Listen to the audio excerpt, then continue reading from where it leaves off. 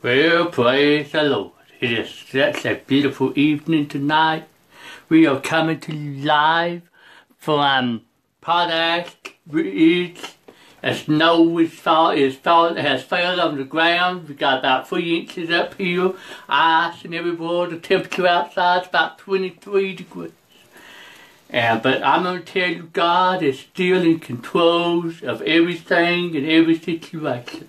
No matter how dim or bleak it may look, He's still in control, and we can still put our trust and our hope in Him. It's so good to be able to come to you in your home and have these little Bible studies, and I pray that they'll be a little blessing to you, and pray for us that God will help us in this as we continue to feel led of Him and follow His leading and direction. If you have your Bibles tonight, we'd love to read with us. We're reading out of the book of Exodus, chapter 4, starting with verse 2. The scripture says, "And the Lord said unto him, What is that in thine hand? And he said, A rod. And he said, Cast it on the ground. And he cast it on the ground, and it became a serpent. Moses fled from before him. And the Lord said unto Moses, Put forth thine hand, and take it by the tail. And he put forth his hand, and caught it, and it became a rod in his hand." I'm going to ask you tonight, what is in your hand? What is this in your hand that you may think God cannot use? You know, we know the story of Moses, how he was called, and he had been in Egypt. He had fled from Egypt after becoming familiar with the Israelites, and after killing an Egyptian because he was smart in Hebrew. We know the story of how Moses went to the backside of the desert for 40 years, and how there he was progressed and learned and everything. And sometimes God has to put us in the wilderness to get our attention and to teach us and go through a tough time of training. But here we come to the point where in Exodus 3 we see that Moses has been tending the sheep. He is a shepherd. All he's got is a shepherd's rod in his hand. He has come into Mount Sinai area, Mount Horeb, and there he looks around, he spots a bush that is burning, and yet the bush is not consumed. He draws a little closer and hears the voice of God saying, "Moses, take off your shoes, for the ground you're standing on is holy ground." And God begins to call Moses to go back to his children of Israel and to bring them out by God's mighty strong hand. Moses is making all kinds of excuses, and here in this passage we read, God asked Moses a simple question: what is in your hand? What have you got in your hand? You know, today we look around us and all Moses had was a shepherd's rod. You know, in my what can I do with a shepherd's rod? Just got a few sheep around and everything. What can a little old stick do? What can a little old nothing, insignificant do?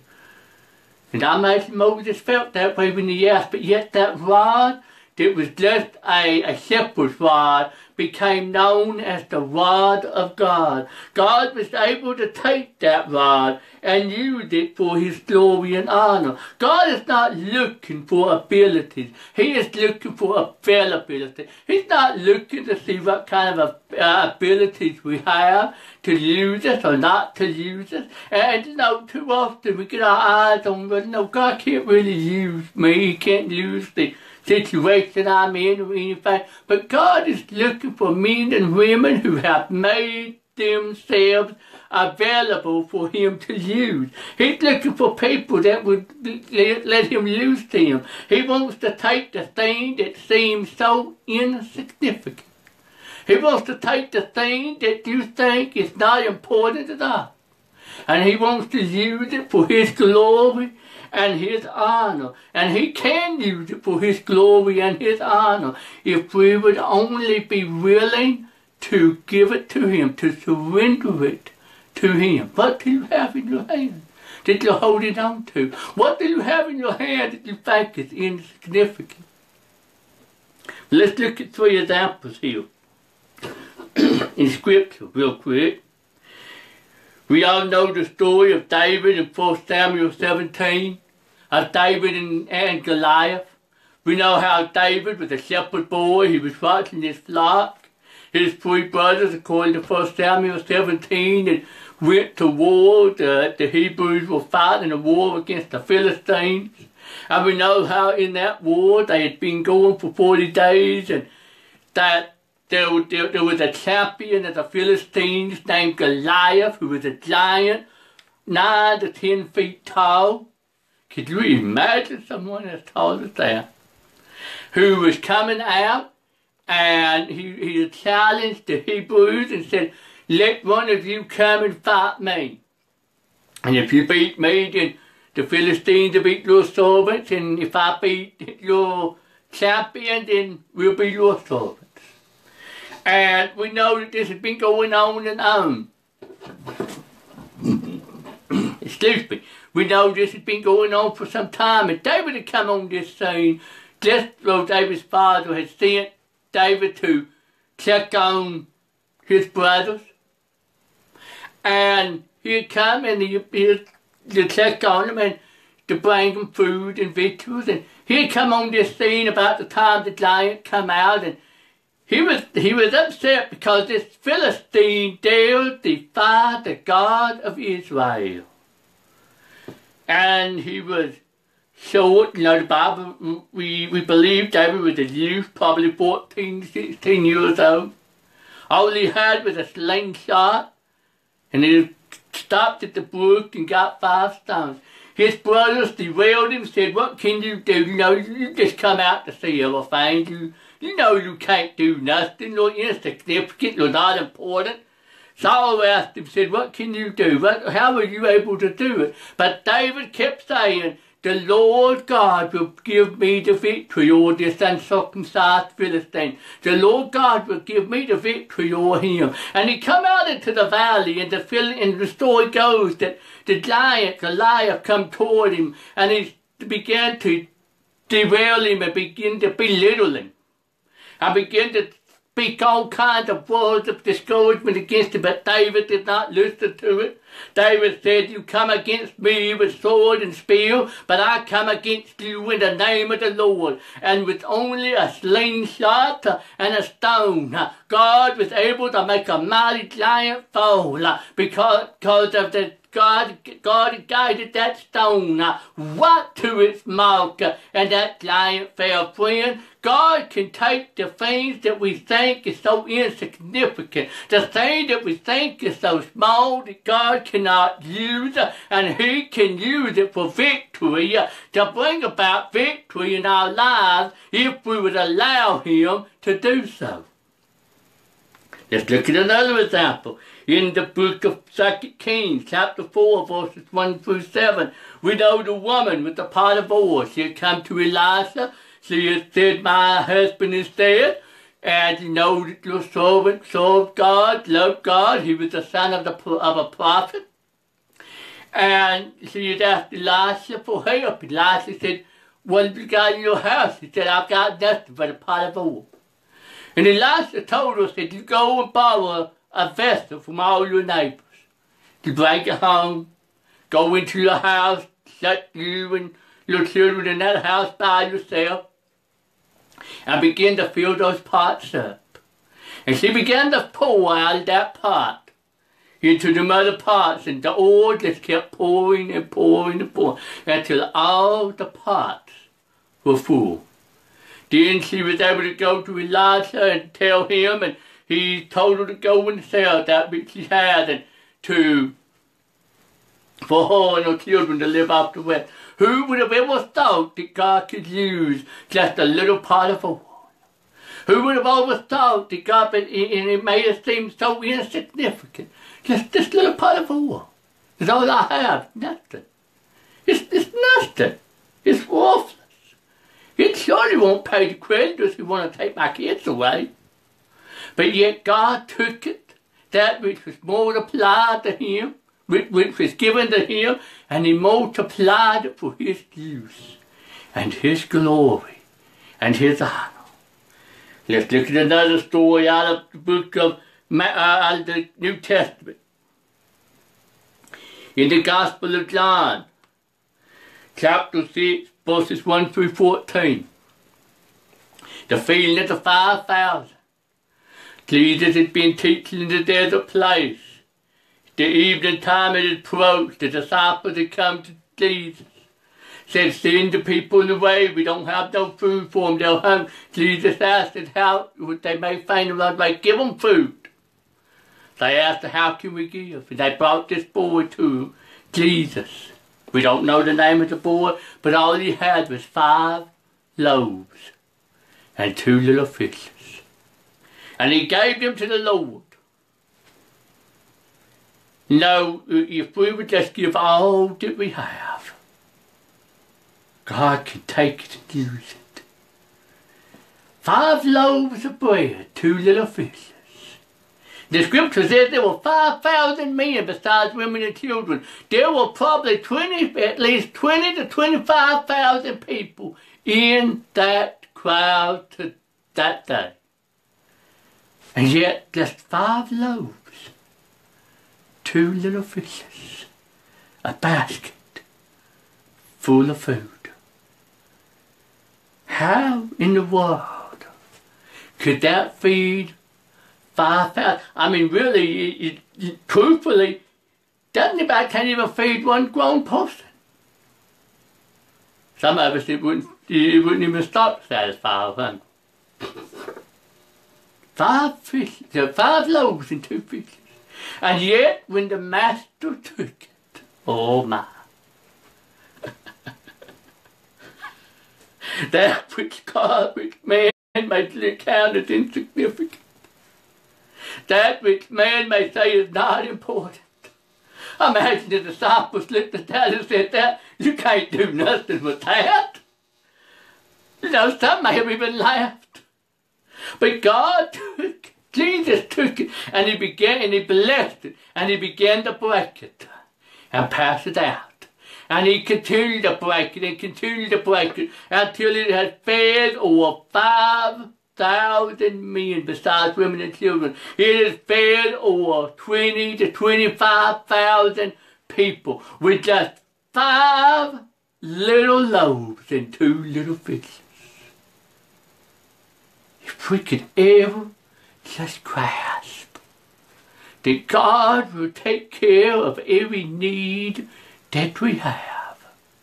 But we must realize and understand that the point I'm trying to make is this: the thing that we think is so insignificant, not important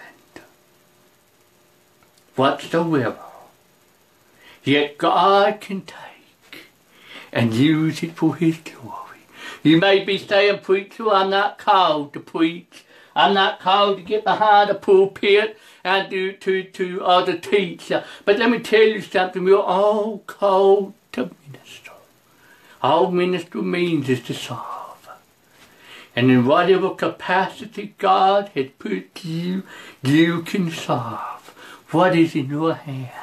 Maybe in your hand is a hammer with nails. You're a carpenter by trade. You can use that to build and to build things and to make cabinets and stuff. And as you do so, you can pray all them things that God will bless and touch.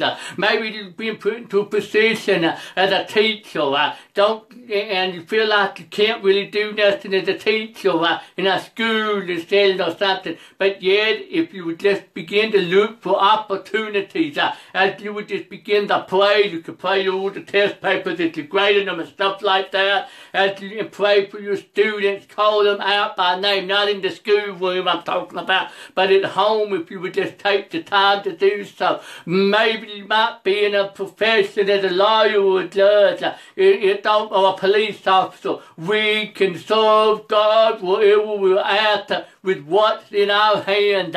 Maybe you are a writer. God has put a pen in your hand. You can write for his glory and your honor. Maybe you're a musician. You can sing for His glory and your honor. Take that which God has used and given the ability that He's given you and use it for His glory and His honor. Don't think for 1 minute that thing that you have is insignificant and God cannot use it in any way, shape, or form. Colossians chapter 3 verse 24 says, and whatsoever ye do, do it heartily as to the Lord and not unto men, knowing that of the Lord ye shall receive the reward of the inheritance, for ye serve the Lord Jesus. Whatever we do, whatever we say in word and deed, we should do all these things to the glory and to the honor of God. We need to give Him our all. We may think it is so insignificant, but God can take that, as I said a while ago. God is not looking for ability. He's looking for availability. If we would just dare to give Him our all and let Him use us. 1 Peter chapter 4 verse 10 and 11. As every man hath received a gift, even so minister the same one to another. Every man has received a gift. You may not think that you're gifted, but you are. Every man, every woman, every boy, every girl has received a gift from God. And how we use that gift is up to us. We ought to use it for the glory and the honor of God. But God has given each and every individual a gift. If we could ever just grasp that and know that,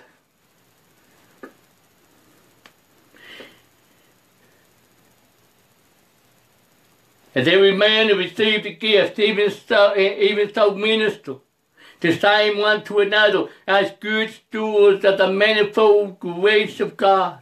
If any man speak, let him speak as the oracles of God. If any man minister, let him do it as of the abilities which God giveth him, that God in all things may be glorified through Jesus Christ, to whom be praise and dominion forever and ever. Amen. God is giving you and I a gift that we can use. Say, preacher, He can't use me. Yes, He can. He can use it. Listen to me. If God can use me for His glory and honor, I can't even see straight. I constantly have to turn my head to even try to see things. I can't even hear that good, have to wear 2 very powerful hearing aids. I got a speech impediment. I cannot get anywhere unless I have someone to drive me. But if God can take me and use me, friend, He is able to take you and use you, because my Bible says God has no respect for persons. What He's done for one, He'll do for another. If we could ever just grasp that, dare to let God use that you have in your hand. Don't ever buy into the lie of the enemy that what you have is insignificant. You are significant in the eyes of God. You were fearfully and wonderfully created. In whatever He has given you a gift to do, you may not be able to get out and do much, but you can praise Him. Facebook has been a wonderful modem, and if we were there, oh my friend, if we were there to begin to fill Facebook with wonderful testimonies of God and all that He is doing, instead of a lot of the trash that is going through it today, oh, how things would change, because we never know who might be reading or who might be listening. We have so much that is available to us. Oh, we can make all kinds of excuses. why we can't do something, why we can't accomplish something. We got all kinds of excuses, and the devil will give them to us if we can't think them. But if we would be willing to take the gift, that which is in our hand, and use it for the glory of God, God will take it and use it for His power and His might. Dare to believe God. Dare to let Him use it, even in the most mundane thing that you're doing. Dare to just let Him do it. If it's pumping gas, pump gas and pray over those that you're pumping the gas for. There are ways that we can find a minister. If we would allow God to use us, and God will use us, because friend, we can make a difference in someone's life. Don't let the enemy, I say dare to let God take that which is in your hand. And no matter how insignificant it may be, no matter how insignificant you may think it is, dare to take that is in your hand and give it to God wholeheartedly for His glory and His honor. I often wonder when Moses had that problem, the Lord asked him, what's in your hand? Just an old rod, Lord, just an old stick, that. I often wonder if every time he looked at that, if we remember that conversation he had with the Lord way back. If we would just be willing and dare to let God use us, no matter what. Father, I thank You for my friends right now. Father, there are those that may be listening to this that think they're insignificant. They may think that, Lord, You can't use them for whatever reason. Maybe because they've messed up in their life. Maybe because they've sinned somewhere, and even though they've repented, they feel like they are disqualified now. Or maybe for whatever reason they feel insignificant. Maybe because by what others have said to them, and Lord, they just feel like no one would even care and listen to them. But Father, let them know that You can take that they have in their hand and use it for Your glory, Your honor. If we would only be willing to dare to believe and stand upon Your word, if we would only be willing to believe that there is nothing impossible for You, but You are looking for men and women who are willing to make themselves available that You might use for Thy glory and Thy honor. In Jesus' name, amen and amen. Let me get a drink of water real quick. I know that before I quit, I know there's a lot of sickness going around. There's cancers. I've got friends on Facebook that has cancer, flu, everything that's going on all around. Some places of business are actually on lockdown because of the sickness and all of these things. I'm going to pray for you just a minute. If there's ever been a time that we need God to move in healing, it's today. So I've been reminded today that there are many that we've almost got to a place we scoff at healing. And it's largely the devil has blinded people and made them to believe that God's not in the healing business anymore. And I don't know why God sometimes chooses not to heal. That's not my prerogative. That's not for me to answer. But I still believe in healing. Preacher, if you believe that, why have you got your disabilities? I don't know. God's got His reasons. God's got His purpose. But I still believe. I still believe. Don't look at this body with these disabilities and let it for one moment make you think God does not heal. God still heals. He still heals, and He still answers prayer. Yes, there have been some scam artists out there, but don't let that discourage you. God still moves when His children pray. James 5:16 says, for the effectual prayer of a righteous man availeth much. The effectual fervent prayer of a righteous man availeth much. In the book of Isaiah, chapter 53, I believe verse 6, it says, for He was wounded for our transgressions, bruised for our iniquities. The chastisement of our peace was upon Him, and by His stripes ye were healed. Friend, we have a promise of healing today. If we were there to believe, Jesus said, if we would ask anything in His name, believing that we will receive, we would have whatsoever He saith, whatsoever we ask. And if we would ask it according to His will, according to 1 John chapter 5, 14 and 15, if we have this confidence that we ask anything according to His will, He healeth us. And if we know that He heals us, we have the petition that we desire of Him. I want to pray for you. I'm going to pray for you. Just a minute. But I'm going to ask you to do something. I'm going to ask you if you have prayer requests, prayer needs. I will just send them to my message in my inbox. The message at the top of the page. You should be inbox me. Send your prayer requests. I'm going to pray you. I'm going to believe God for some miracles. I believe God is moving right now. But I'm going to believe God right now to reach out and touch. Father, I thank you. I thank you for your word, which is true, your promises, which are yea and amen.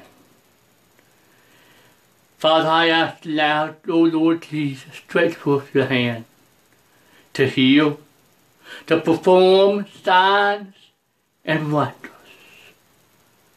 Father, I come against cancer in the name of Jesus. I curse it in Jesus' name, that it dry up, that it be removed from the bodies. I come against this flu epidemic in Jesus' name. Those that are being affected by this flu, Father, I ask you that God, you would drive that virus from their body. Lord, that they will begin to receive that healing right now.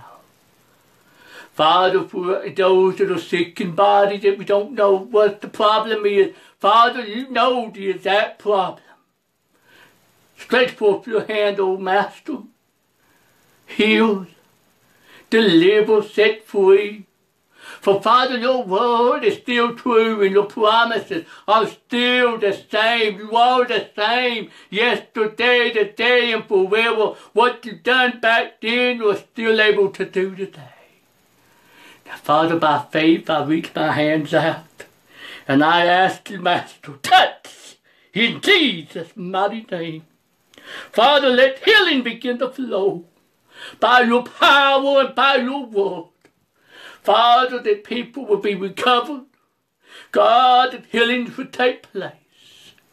Father, in the name of Jesus, I thank you, Father. I thank you, Father.